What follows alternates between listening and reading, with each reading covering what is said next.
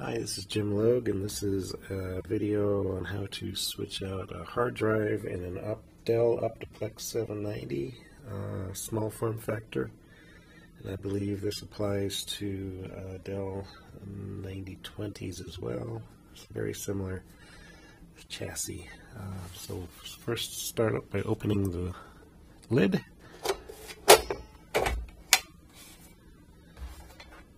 Hard drive is beneath the optical disc, so to remove the optical disc you need to lift up slightly on the tab with the blue sticker and pull back.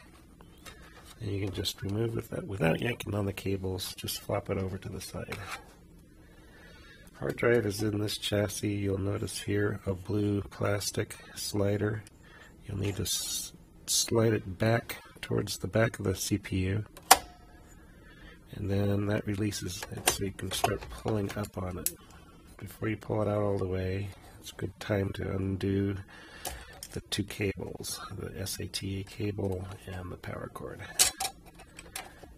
Now you can pull this off. The hard drive itself slides out to compress the blue tabs.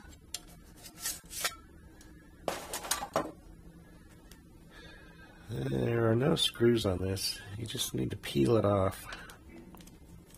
Usually easiest from the front here. Pop it off, pull, and then you can slide it out. Take your new hard drive. You'll notice that the connections match up with the spacer here. And just do the opposite process. Line up the posts with the holes in the hard drive.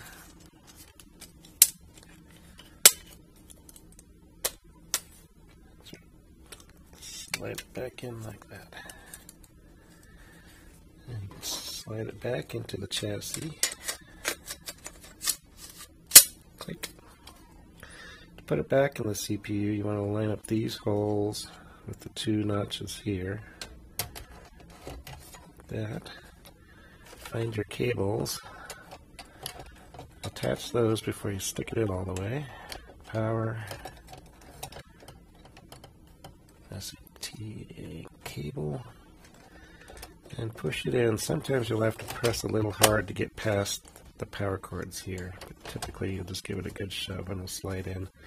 And then you'll want to pull the blue latch back towards you to secure it. Grab your optical drive, lay it flat up front where it moves, and then slide it forward until it sort of engages.